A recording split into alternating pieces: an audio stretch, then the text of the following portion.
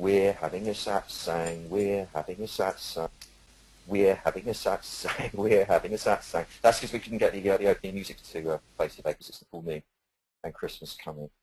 So here we are, the last satsang of 2013. And welcome and bless your heart and hearts in general for being here. And anyway, I'm taking these headphones off so I can't actually hear my voice when I've got them on anyway. Some weird quirk. And yeah, 2013, what a year this has been. What a year. I mean, every year's a year, isn't it? But this one had a particular quality that I have never known before. I think any of us have we? It was really, really unprecedented and incredibly powerful and challenging at the deepest, deepest level for so many people, including me, but everybody. I mean, I'm privy to getting hundreds and hundreds of messages every day from people. A big bulk of which is people asking for help and telling me their problems and telling me how they feel and so on and so forth.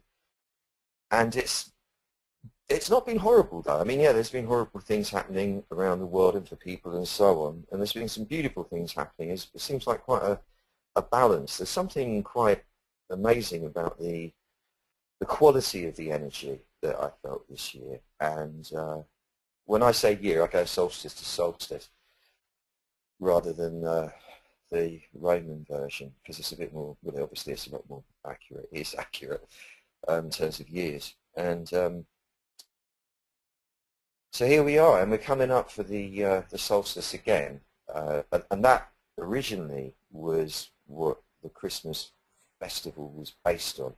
When the Romans took on Christianity, they were obliged to graft the new stuff onto the old stuff. They couldn't just lose the old stuff because everyone would just, well, that's all they had, wasn't it, in those days? They didn't have computers and all that kind of thing.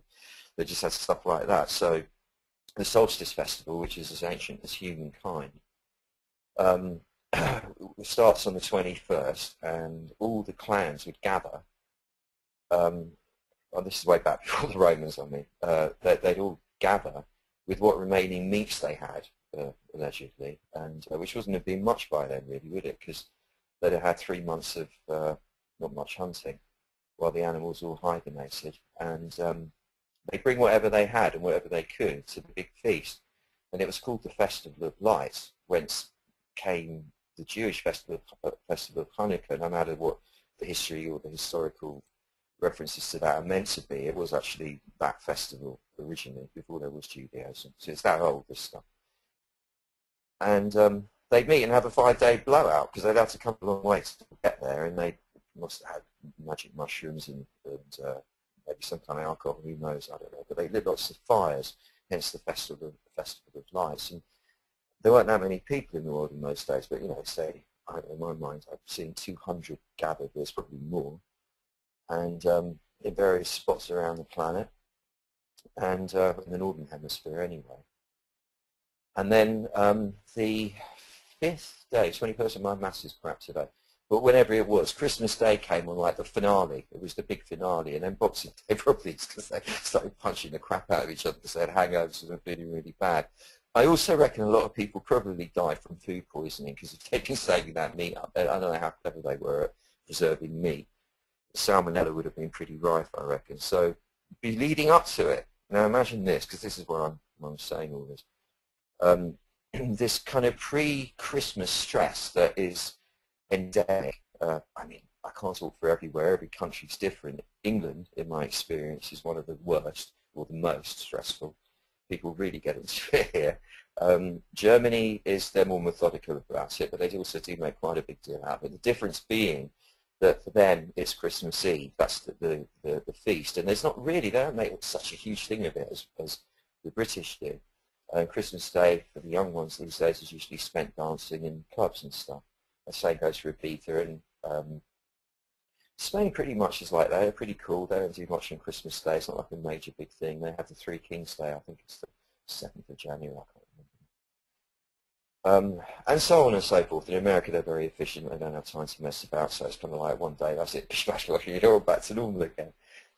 So I am talking from a rather Anglo-centric point of view. There's a lot of stress I always find being here before Christmas. And what is that? Okay, so we could go into the obvious blatant reasons for it, but I think it's actually because it's so deeply biologically wired into our systems. Because if you were building up for the big feast of the clans, you'd have to get all your meat together a few days way before now. You'd have had to prepare it all and packed it all somehow, put it on sledges or whatever you carry stuff around on. You'd have to clean your furs and make sure that they weren't all flea bitten and whatever, and do what you did and got yourself together, and you'd have to drag the clan across over hill and dale, how long it was. I mean, I'm making all this up, you must understand. Partly remembering it from the former life, but only partly. And it would be stressful. I mean, the journey would be stressful. Everything would be, you know, it'd be hard work. And I think that that's wired in. I mean, they wouldn't have felt it as stress. They'd have just felt it as stuff you had to do, but it was effort, you know. For us, because we've had all our survival needs taken care of for us, we turn it into neurosis, basically. And we act it out by getting really frustrated with each other in traffic jams, at shops. You know, there's loads of cars on the road, everybody's out there buying stuff or going to parties. Everyone's a little bit, starting to get a little bit worse for wear from going to all the parties and talking all this shit to each other that you have to do at those things.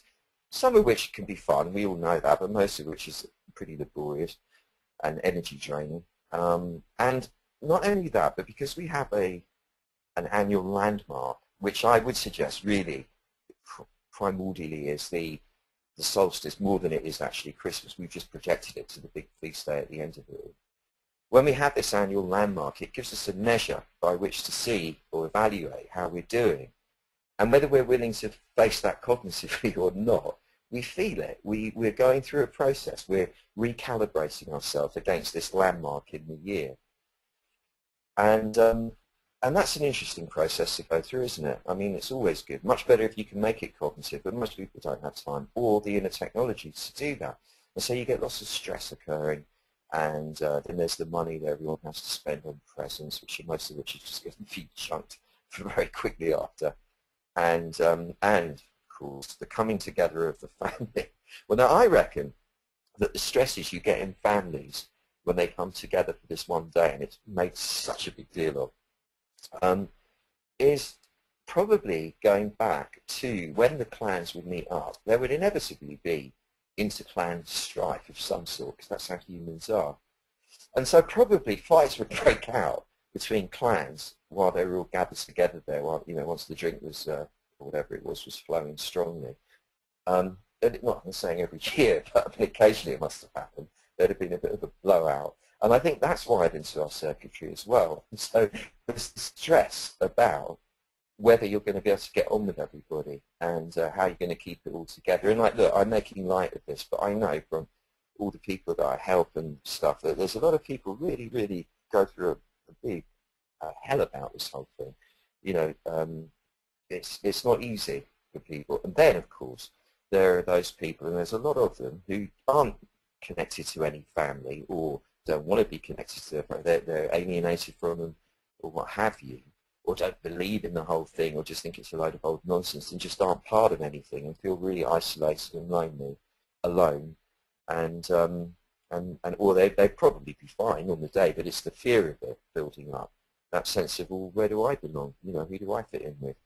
And all of that stuff. So it's a quite deep and exacting existential challenge to maintain your angelic nature throughout this. However, there is the underlying subtext of goodwill to all men and women, of course, which we're not good at obeying rules, but that goes in somewhere, and we all want to exert goodwill. We all want to, and it's just a matter of knowing how. And the answer, obviously, is in opening the heart center on an energetic level. So that's what we're going to be doing today. We're going to set ourselves up as solidly and groundedly as we possibly can. Access our true selves, the true nature, which is deep within, psychospatially speaking, in the back of us, the deepest part of us. And having retrieved our power, thus, we will then focus on opening the heart and knowing that this is not a thing of the mind, this is not a thing of the opinions and the prejudices and the beliefs the whole constructive version of reality that we're normally getting lost in, and which is whence comes all this pre-Xmas stress. If you are feeling that at all, I don't know. By being in the big self, so to speak, we're then able to accommodate everyone and everything with equanimity and magnanimity and compassion and empathy. And armed with those four, it's very difficult for anyone else to kind of stir us up into a tiz. And if we were to be stirred to a tiz, we'd be able to sit in the back of us and observe it happening, being amused at the curiousness that we've elicited. I think that brings up another thing. When in one's power, as I just described, the fear of fucking it up diminishes. We're all very, very concerned that what we do right. For some reason, especially Christmas, it's got to be done right. And the fear of messing it up seems to be kind of disproportionately big, even if it's subtle and unconscious. But when in the true self, that the fear of making mistakes of the local self, messing up a bit, diminishes to a quiet whisper, if anything. So the subtext of that is we like ourselves more. And we like ourselves enough that we don't care that much. I mean, obviously we care. We don't want anyone to be hurt around us. And being in the compassionate, empathetic state, that is very unlikely to happen. But we're not here to please others. We're not being people pleasers anymore. We have our power back. And that actually benefits everyone around us. It stops all those manipulative games, those collusions that occur when we're being people pleasers. Because none of us are in our centres then, and you get all the bullying and all the, the subtle manipulation that goes on that makes it all such hell for everyone. And families are the most perfect kind of hotbed of all that stuff of any kind of configuration. So, and then, of course, having attained to that state of being, we will then deploy the Taoist jumping magic trick and jump over all of this and be on the other side of it, looking back, thinking, I'd say, why not let's project all the way onto January the 2nd or whenever it is, looking back and going, that really was the most nurturing, beautiful, seamless, smooth, magical, serendipitous, synchronicitous, miraculously gorgeous passage I've just enjoyed. How magnificent, how fortunate am I. That was gorgeous. That magic really, really worked. I must try this jumping over things more often. Should we do that? Should we practice January 2nd and be that person looking back thinking that? I think so. So if you're feeling the feeling of getting into this healing, let us take this opportunity now to go into a joint meditation. Become aware as you close your eyes and settle into yourself that here you are with 200 or so other people of a similar quality of spirit from all the way around the world. Everyone here now willing to open their hearts to each other, to themselves and to everyone in their world. So even just in this first moment, as we become aware of each other, like a circle of angels all the way around the planet in another dimension, we've already elicited a kind of an opening of the love flow, or an increase of the love flow, not just for ourselves, but for everybody. And it's subtle, but it works, it's true. Just take a breath, sigh like I just did, release all the tension in the body on the out breath. Do it again, take a breath in and go, oh. Well, just let it all go, and then one more time, take a breath in and breathe out. And just relax into your skin. Become aware of what's going on within. Don't change it, just look at it. Look at your breathing, and look at how you're breathing. If you're not breathing, if you're holding your breath, if your breath is jagged. And if the breath was a person, a friend of yours, imagine that and just say to it, hey breath, lovely, lovely to have you here. Well, you're an amazing friend. In fact, without you, this wouldn't even be happening. So please make yourself comfortable in my body, and please feel free to slow down, and soften up. You've been working so hard. Oh, there you go. Thank you. Relax breath. I'll have a little holiday here and just let yourself flow smoothly, seamlessly, and slowly, and silently. and like silk. And you'll notice that as the breath responds to that request, your whole body and mind tone starts to match that. It becomes seamless feeling and smoother, more silent, more still, more like silk in its quality. And then look at how you're sitting. Look at the posture that you've adopted without realizing it. Look at your spine and see how aligned or otherwise it is. See how compressed or elongated it is. And if your spine is a friend of yours, you say to it now, hey spine, you're amazing, thank you. You are like my major support. Thank you, thank you. You've been working so hard, and it is nearly Christmas, and it's a satsang, it's the last one of the year, so please feel free to uncrumple yourself, just straighten up and enjoy the elongation. And feel your spine smile and go, thank you, don't mind if I do. And the spine lengthens, like the crown of the head starts pushing upwards towards the ceiling. And then your shoulders, look at them, they're probably up a bit around your ears and a bit narrowed. Speak to your shoulders and say, hey friends, thank you. Without you, I'd not be able to shoulder anything. I have no arms, I wouldn't be able to do anything. So, yeah, thank you. Look, relax, let yourself go. Just broaden out and feel the shoulders just move out to the sides, each in their own direction, and drop down so they feel really comfortable. And then your breastbone, say to your breastbone, hey, my friend, thank you, because without you, my heart and lungs would spill out all over the floor. Really appreciate you being there. Don't be crumpled, don't be sad, don't be compressed, don't be depressed. Raise up a little, come on, breastbone. Be proud and let your breastbone raise up. It responds and it raises up a bit. And you feel dignified now. And then your hips, you say to your hips, hey hips, man, thank you, because without you I'd not be able to move anywhere. So thank you. Look, don't be so narrow. Let go. Take your space, and feel your hips broaden.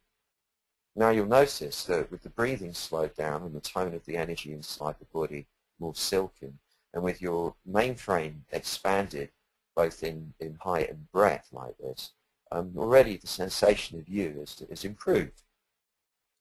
It's increased, it's expanded, it's a nicer feeling being you already. And then look at your muscles, look at your muscle tone, and how rigid it is, how tight, how held, and or how soft and flaccid, I don't know. But wherever you notice that you have tension in the muscles, like the back of the neck, the face, the chest, the sides, the arms, the hands, the belly, the back, the hips, the legs, the feet, wherever you notice that you're holding on for no reason whatsoever, because you're sitting there, you don't need to hold on to anything. Just say to your muscles, like, hey muscles, you're an amazing friend to me. Thank you, because, yeah, without you, I'd be just skin and bones. So, bless you for being here, and you worked so hard for me, but, man, you've gone into overdrive, and you don't have to work this hard. Please just take a break now. You've earned it, and feel your muscles go, hey, thank you, yeah, and just feel every muscle group in your body soften.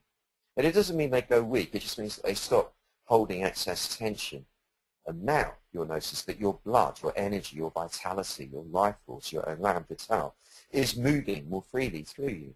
It's a subtle sensation, but nonetheless you can feel it. But there's more of you, more life in you, more alive. Now let's get a sense of that. You know how most of the time the energy of your body is up in the upper part of you because you're thinking all the time and figuring things out in the brain, and the chest gets affected by that. Well, just allow that energy to drop down, because it doesn't need to be in the upper body. The upper body actually doesn't need all that energy because it makes it hot. It needs to be cool up there. So just let that heat, because energy is heat, drop down and let it be in the lower part of the body. Now you can feel immediately your head is clear and your lower body feels somehow more activated and yet more stable, and somehow more at one with the incredible kinetic, fiery power of this beautiful earth that we sit upon. Albeit a little cold on the surface, you go down deep, it's hugely powerful and it's moving through space at such a speed we can hardly grok it. And now by sinking, you're with that energy. It's a very beautiful sensation. Upper part feeling very light. Now you know how Christmas and buying presents and people and your fears and what people think of you and what you think of yourself and how you look and how others look and how it all looks and all the rest of it draws you forwards into the front of your body because your sense organs all perceive forwardly.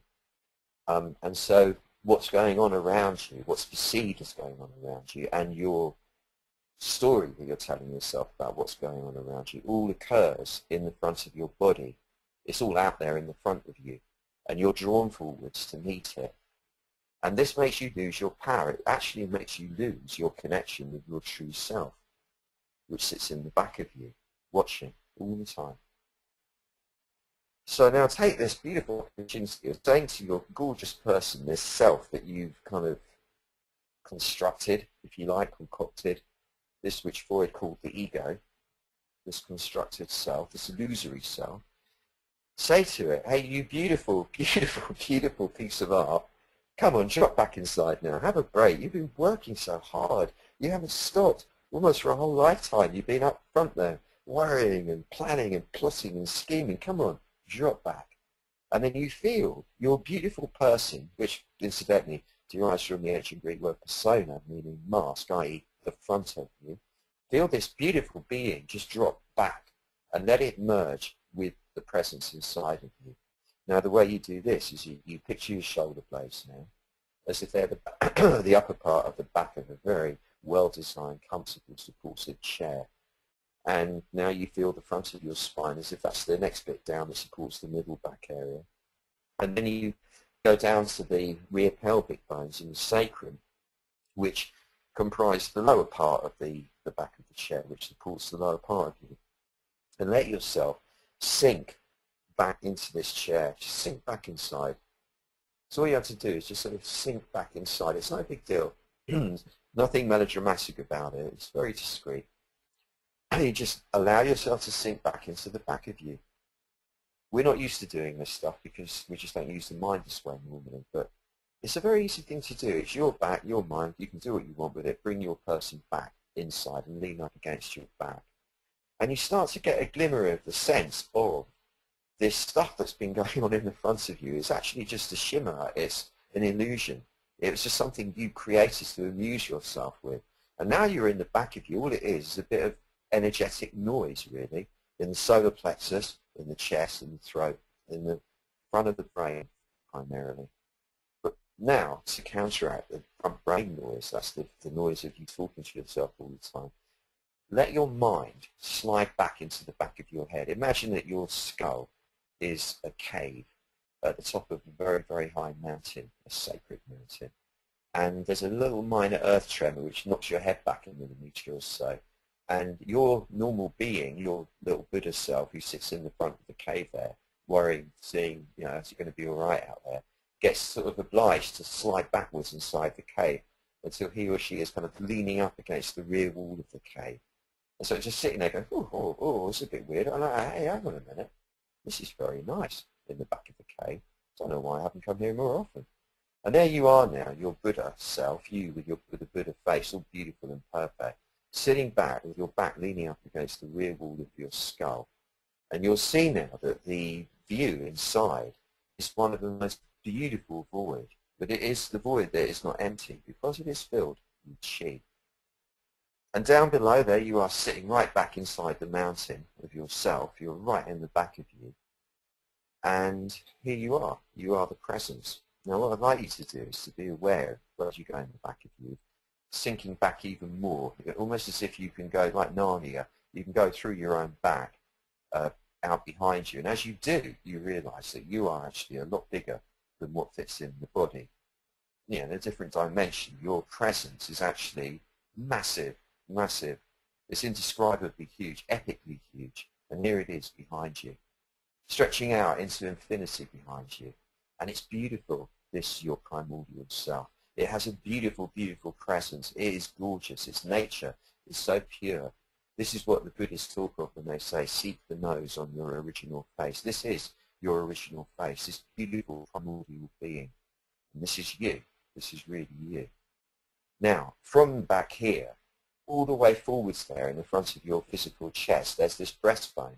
Now imagine that that splits down the middle and magically opens like a pair of sliding doors to reveal in front of you, at the level of the physical heart, this most beautiful, magnificent, wondrous looking flower. And it's a mystical flower. It's not something you'd normally get in a flower shop or a garden centre. This is something like you've never seen before. This is the sort of flower you get from heaven only. And this flower is so beautiful, and it's exuding the most incredibly exotic, erotic, sensual, sensuous fragrance. And light. There's a sort of subtle but definable glow coming from it, emanating from you and radiating out from you in every single direction, even above, below, to the sides and behind you, let alone just in front. And it reaches ubiquitously. It goes everywhere without limit. And simultaneously, the milieu that it generates conducts the love of everyone else back into your heart. So you're being fed even as you feed. You're part of this continuum of love, which is the primordial essence of existence. And here we are, breathing it in and breathing it out from our primordial cells. And behind us, we can feel our ancestors, all of our ancestors. We give thanks to them for getting us to this point. In front of us, we feel our destiny and all our predecessors. We feel them. We know them. They are coming. This is the destiny coming to us. And the two of them meet inside of us and cause a beautiful explosion, effusion of energy, which drops down to our heels and bounces back up to our throats and then settles down in the upper chest, very, very slowly, settling further and further down until it nestles in the heart, in the middle of the chest. Like a jewel. You're just breathing in and you're breathing out. And it's no big deal. It just happens to be your big presence now, in the presence of 200 other big presences. And there's somehow a sense of an even bigger presence that is all of us and includes all of us. And this we call the Tao. And the Tao's smiling now. And this smile is lighting all of our hearts up and making all of us smile from within. And the combined smile of all of us as a reflection of the Tao smiling is causing an emanation of true delight to spread to all our brothers and sisters and all our fellow living sentient beings without limit at this moment in time. This obviously includes all those close to us and everybody with whom we will transact over the next 2 or 3 weeks. And here we are. Nonetheless, you know that your local self, that is constructed and sits in front of you, is has its various agitations and so on about the upcoming passage of time. Now, we here in our big present state know that that's all nonsense, but nonetheless, we have compassion for this local self. Bless it. You know, what an art form, and all the struggles it goes through. So, like, let us take care of this self now, compassionately, and conduct a magic trick to get us over, to get the local self over all its fears about the upcoming passage. So picture you standing in front of a very large range of mountains, and it's quite a formidable range of mountains. It's not a range of mountains to be messed with.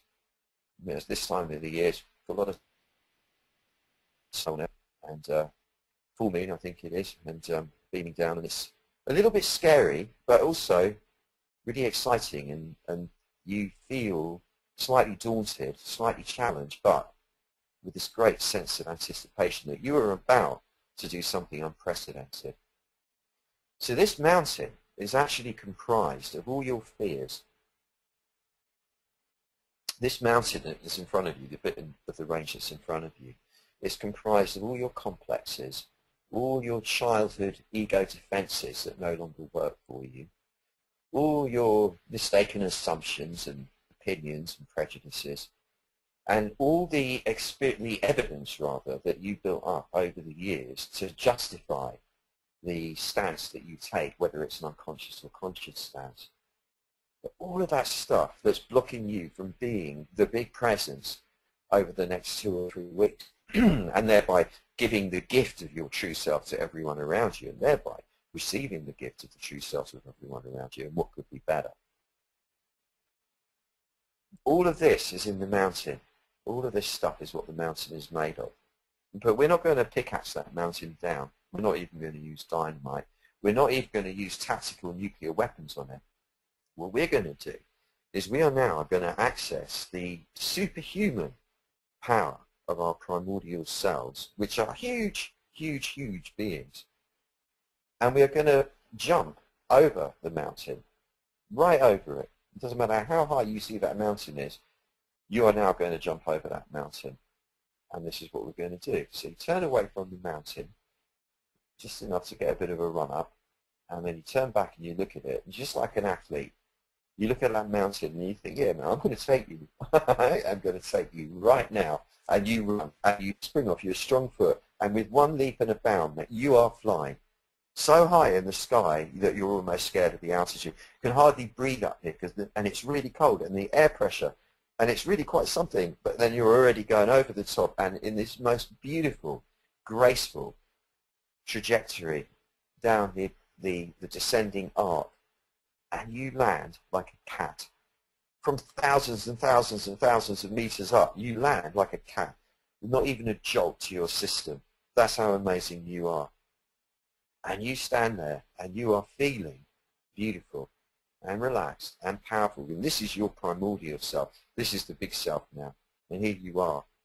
And you're actually in 2014 now, January the 2nd, and you're looking forwards into the year, and you're feeling, oh, this is going to be an amazing year. Not in that silly hysteria of Happy New Year nonsense, but really knowing it, that this is going to be an amazing time for you.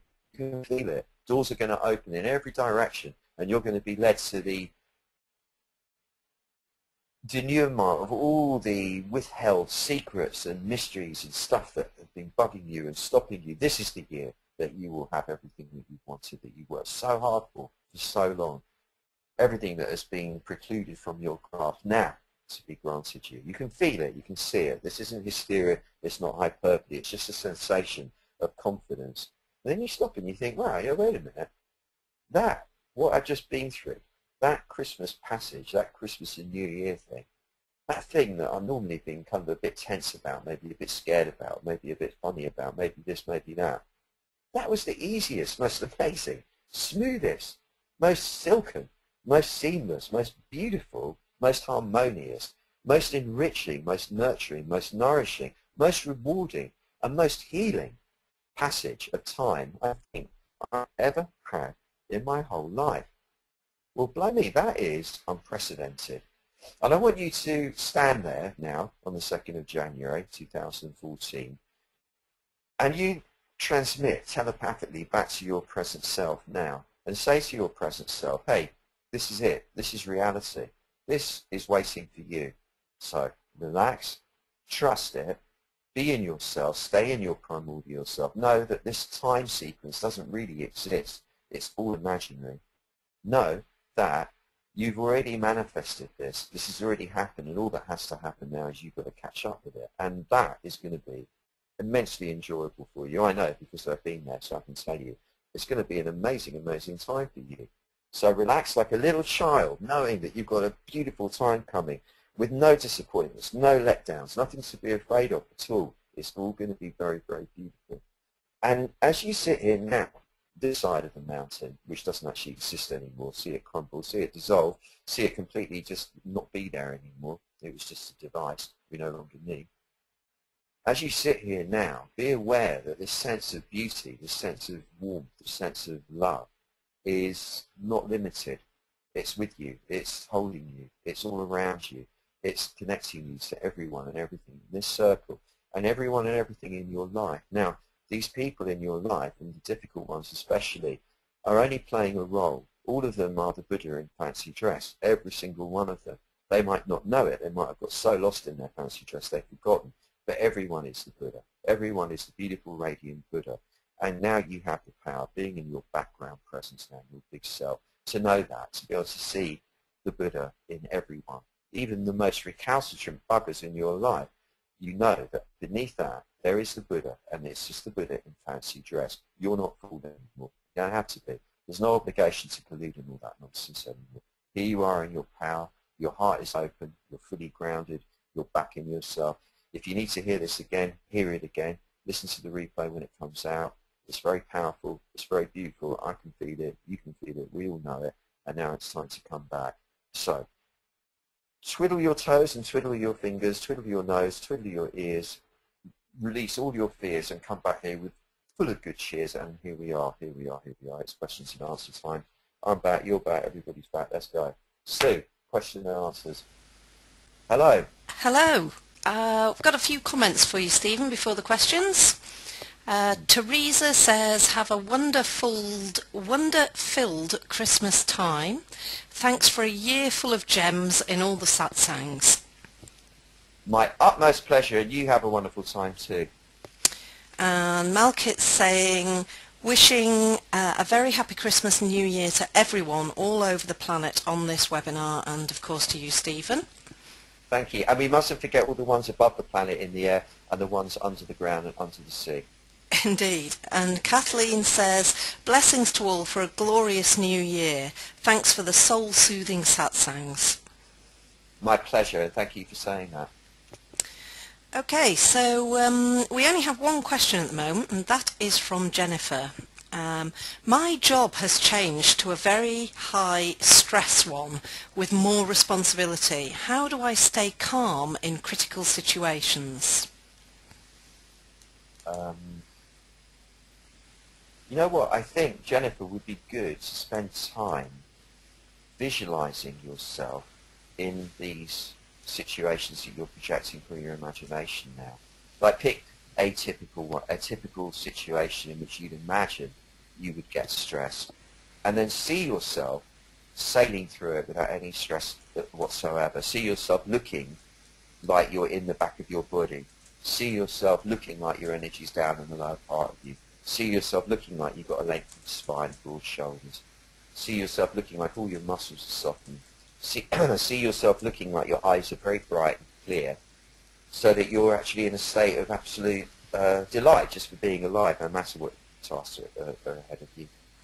So yeah, you see that, you visualize it, just for a moment, but often, and that sets up the intention and cements it. It becomes strong, and that will then send the right signals to your subconscious, and from there to and your autonomic system, which will respond. And you could then anchor it by saying, when I go to work, when I hit a stressful moment, that is when I remember this. That's when I remember this, to come back inside and be the presence. That's when I remember this.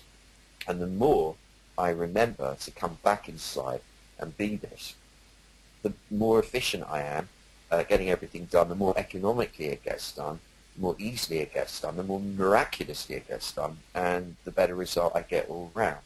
And then you can do an affirmation, which would be, this one works for me a lot, I achieve everything here that I have to do easily, effortlessly, enjoyably, excellently, economically, efficiently, smoothly, smartly, successfully, swiftly, marvelously, and miraculously. That kind of works for me. You can add in any adjectives that work with those letters, E, S, and M. I don't know, they don't have any significance whatsoever. It's just that something I've always done. That would help, and that's it. That, and remembering what we've just done today, because the more you come into your background presence inside, the better you manage everything. And it's all that, and having the intention to manage everything really well. I mean, stress is only about wanting to, kind of get good results so that everyone thinks you're okay. You want everyone to approve, and like, she's doing a good job. She's one of the team. She's doing a good job. Good on her. That's why and it's great. We need that. It's good that we have that, and that's what makes us do well. So it's a matter of enjoying it rather than fighting it, in other words. So when you feel the stress, you go, yeah, this is my juice. I need this juice. I need this juice to fly on. But I can regulate it and do something with it. I can adjust it and make it work for me rather than me work for it in the ways I've just described. Good luck with that one. The 2014, may it bring you all the success and more than you've ever actually dreamed of. We have this one from Natasha, who says, I suddenly started weeping silently but copiously during that meditation. Is that weird or okay? If it feels okay to you, it's okay. You know, but Natasha, the first time I did ayahuasca ceremony, I spent the whole night crying, and I was unhappy, and I wasn't actually sobbing even. I just had rivers of tears come, what felt like anyway, rivers of tears just flowing out of my eyes uncontrollably, and it was sort of that poignant sensation that can't be described really in simple words. That isn't sad, it's not happy, it's momentous. There's a sense of, wow, we've actually come to this point in history. Wow, wow. I don't know, I can't really explain it myself, but I do relate to that. I've had, I think, you know, that similar experience where you're just triggered. The emotional body is triggered, and it's somehow, I think it's to do with the emotional body aligning itself with the energetic body and the physical form. And there's this, like a jolt, because there's probably been a residue of unexpressed or unacknowledged emotion that has been going on that hasn't had time to be looked at. And it's probably that, you know, you just come back to yourself, and it's that joyful, amazing wholeness that occurs that just elicits. But on another level, it's actually just the diaphragm releasing. You know, we have to have a relaxed diaphragm to be in good health, because that's what operates the breathing. And also the solar plexus is such a crucial part of the body, which is where the diaphragm's located, in terms of getting the nerve impulses moving properly around the body and so on. Sorry, I just lost myself there. Yeah, what happens is that when we get this build-up of stress, and the subconscious will release it for us either through laughter or through crying. And obviously we prefer laughter, it's much more fun, and that's why we love comedy and so on. Well, I do anyway. And but you know, a good cry is just is maybe even better, because the endorphins it releases are much more yin, aren't they? I think like yang is the laughter, yin is the crying. But either way, it's a way that the body has of getting your diaphragm to release. And the water through the eyes is to do with the kidney energy as well, because the kidneys are the water element in the body. And it might be to do with when we let go of the anxiety, which is what snags the kidney energy for a moment. You know, we sink into our big presence. All that, the anxiety of the local self suddenly dissolves, and all that snagged up kidney energy, that water, is suddenly released into the system. And that's what makes the tears come out on an energetic level. Well, Jane says, thank you, tears flowing too, and have been throughout the series. Well, there you have the explanation, Jane. Good. I mean, good. Yeah, happy tears, I presume. Now, Misha says, thank you, really enjoyed the meditation. When you set boundaries in your work and life and hold them, how do you suggest dealing with the vulnerability it can make you feel, like I'm letting someone down and fearful of the result?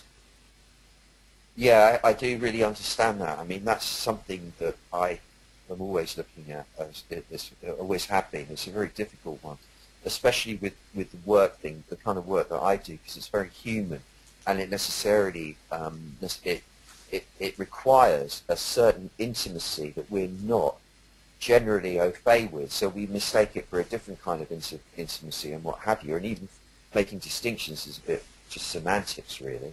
And so it's always very difficult, because we want to give from our heart to everybody. We want to receive the best from everybody.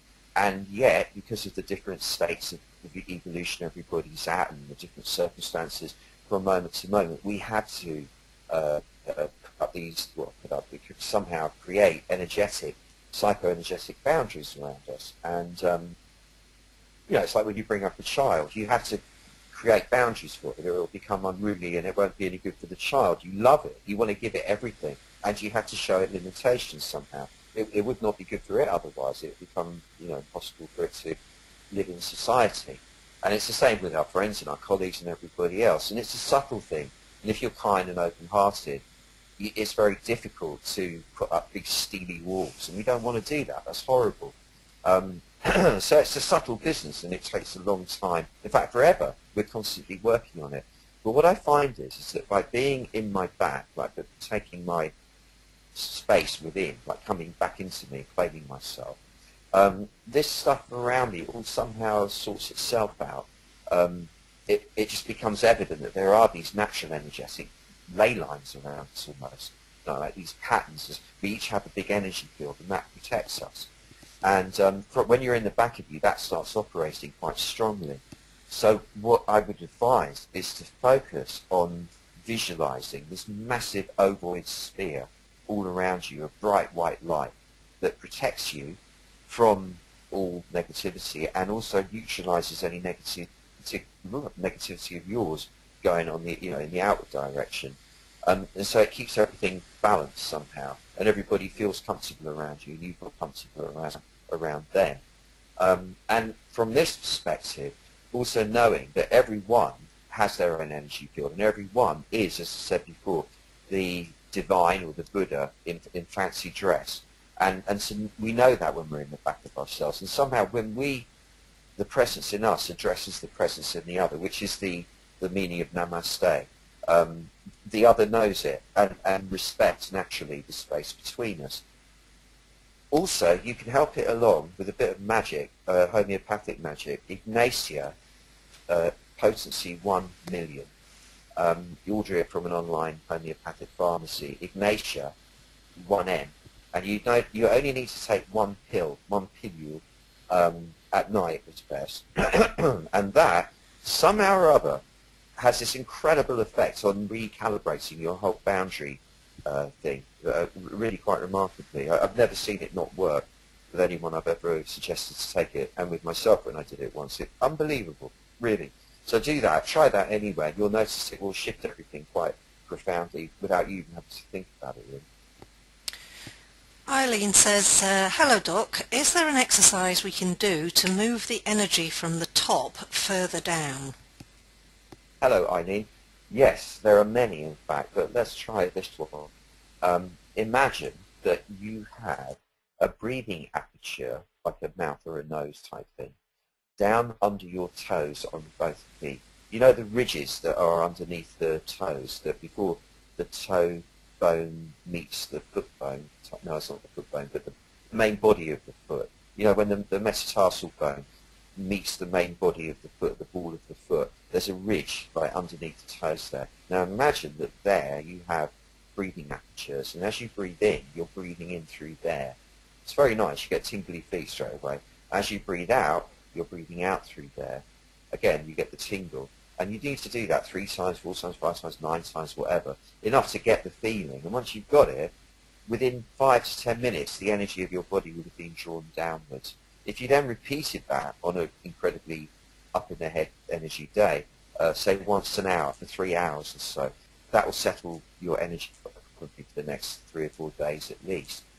The other thing is to do Taoist standing exercises, what we normally think of as Qigong, where you stand in a horse posture, for example, which is like you imagine yourself as John Wayne riding a very, very fat horse, so that your legs are very, very wide open, if you can get that image. And you're sitting on the saddle, and you've got your legs in the stirrups, but the feet, although they're in the stirrups in your visualization, you're actually on the ground, obviously, and both feet are facing forwards, as they would be in the stirrups. You know, they wouldn't be pointing outwards, would they? Both feet would be facing directly forwards in the stirrups. So same as that. Your knees would be really deeply bent, like that, and your bum would be tucked in a little bit, because you wouldn't want to be arching your back sitting on the horse, would you? You want to be bowing your back outwards behind you a bit, so it's straight, so you could withstand shock as the horse did whatever it did. And then you just take the horse out of the picture, there you are standing, and but you actually do it in real life, not just imagining it. And although imagining it will help as well, that's a really good exercise. These things work like that. But if you can do it standing in real life, and just, you know, real Tai Chi, Qigong, Taoist maniacs do it for like 45 minutes, 2 hours a day. Me, I haven't got the patience for it. I never have that. I did used to do a couple of it, like when I was a kid. I used to do that, and it is amazing because really, when you stand for just a few minutes, I'd say 4 minutes or whatever, like that, with your eyes open, just being one with everything, breathing, being in the back of you. Do it every day. Your inner stability grows exponentially. It really is quite remarkable. You just feel more stable, less flappy, and less able, less susceptible to what's going on around, to what people are doing around you and stuff. You know, the things they say or do that might otherwise upset you or whatever. You just don't. You just are solid like a rock inside. That I would really highly recommend. Yeah. Malkit says, thank you for all your input this year in Satsang's liberation trainings. And as you said, this has been an amazing year, and I feel that it's been an amazing year for me, full of achievements and not a lot of stress. And I'm sure that doing all the training I've done with you has done this. And thank you from the bottom of my heart. Lots of love from Malkit. Have a great holidays. Thank you. Malkit, you are a very, very beautiful, wonderful person. You are. You're so grateful. You have so much gratitude. It's like a magic boon that spreads, and I feel it. I know you do thank me a lot in various messages, and I do, you know, as often as possible. It's a bit like it, I don't want you to think it's just words when I'm saying it's my pleasure. I really, really mean it. I really appreciate your level of gratitude. I don't, you know, I take it partly personally, but I just take it as gratitude for life, as we all have. As I'm grateful for you being here. You're a lovely, lovely mirror, and it brings up in my mind, and yes, I'm with you, the techniques are really powerful. I mean, I did myself apparently have cancer, and then it disappeared, and I was just smooth as silk through that, and it was from using this stuff. I could feel it. I'm not gloating over that. I'm not being cocky about it. It was it's humbling, you know, to go through that, but it was a pretty astonishing sensation of stability. Through that, and then there was financial mayhem caused by a situation last year with the event at the Big On and all the rest of it that, you know, kind of had caught up finally. That was also like a major challenge, which I managed to banish away like I did the cancer as well, beautifully, and with the help of a couple of very, very good friends of mine, not lending me money, but just helping me focus right, you know, and what have you. And again, through that was the most lovely serenity, and in both cases, seeing the worst that could happen and being okay with that even. It's like, fuck it, if that's what's going to happen, that's what's going to happen. I'm not going to let it spoil my delight in being. And to have that inner strength is the most incredible gift we could ever ask for. I mean, I've been working on it to get to that, but however long, you know, I'm nearly 60 and I've been doing this shit since I was 11. And, you know, it's a long time coming, but, you know, we get there quicker and quicker as time goes by, obviously. You know, I've gone through the process of the confusion and the working it out when there wasn't the availability of clear instruction, because that's just the way it was, and that's what my life's been about, making it clear so everyone can get it fast, and people do, like you have this year. I mean, the progress you've made has been amazing. And so, yeah, I give deep thanks for being in this role. It's an amazing role to have had. It's been bloody difficult at times, but it's an amazing one to have. And the joy of being able to transmit this stuff to people so profoundly and see it have the effect is partly amazing because of the internet. It wouldn't be this way otherwise. But really, what an amazing time we're in, and how beautiful to be able to share this, and what a position to be in. So your gratitude is taken with utmost gratitude. Thank you. For the nuts of Taoism, because I've been like mad busy and some weird shit happens with technology, you're really paying attention. When I did all those, it took fucking hours, and I messed up on some of the renderings. So there's a few of the nuts that are all over the place. I'm going to spend 4 or 5 hours tomorrow putting them back in order and re-uploading them and whatever. So the nut 5, nut 6, sorry that there's been a delay. They will come. You'll just have to take your nuts more at a time than normal. I hope you've enjoyed those. I love those nuts and Taoism. That was like, it was Sue's idea. She's the one that comes up with the brilliant ideas. You know, like, let's give everyone those. And I thought, oh, lovely, lovely thing. It was me that came up with calling them the nuts of Taoism. Because it's like, you know, like, what's the nuts of this? Where do you get down to it? And I thought, if I was sitting in Nice, actually, been working with my friend there on a music project, and come up for air, gone out to the court, sitting in the sunshine, drinking a coffee. I love doing that there, especially. It's one of my favourite things and places to do it. And I sat there and with a notebook, because I didn't want to do it with the actually, I would have done it with a computer, but I can't see it in the sunshine. Just wrote them by hand. It's like being back at school. It took ages and ages, but it was like, if I'm going to leave the planet any time now, and somebody, before I went, I had to say, hey, look, this is what Taoism is in a nutshell. That's what inspired it. And it was a really great exercise. It then took ages typing it. Then it took bloody ages recording it or putting the music with it. But it was really beautiful doing it, and it will be even more beautiful when it's all sorted and done. Oh, that's it. That's my story of the nuts of Taoism.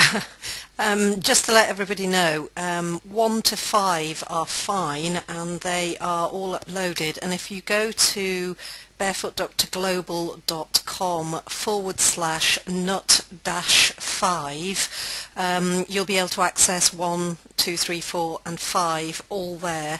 And we've got some really good Christmas offers as well, discounts and introductory offers, one of which is there are 3 free meditation pods with the next satsang series, which is called Fresh Creations, and it starts on I think it's the 5th of January, but if you book before Christmas you get 3 free meditation pods with that.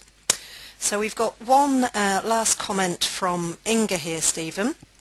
She says, I wish you a lovely year end, and I'm sending you lots of love and gratitude for your gifts to me and so many others through this year's satsang. Wish I had been able to join you on time today. Better late than never. Can't wait for this one to arrive by email. I cannot tell you how wonderful your gifts have been for me. Hugs, Inga. Oh, Inga, you lovely woman, thank you. Bless you, bless your heart. And everybody here, really, thank you. And for this year, what an amazing year. It's been so lovely sharing it with you in this way. Wow, I mean, it's amazing, isn't it? What a great life we have. And I wish you all the most wonderful, as we just sort of did here, passage over the next few weeks. I'm really looking forward to seeing you in the new year, after January the 2nd, when you'll be that person who you are already, really. And January the 5th, yeah, come, it's going to be beautiful. Fresh creations, starting new. It's going to be beautiful. Okay, thank you, thank you, thank you. And thank you, Sue, you're amazing. And thank you to the Tao for making all this be here. What a laugh. All right, bye.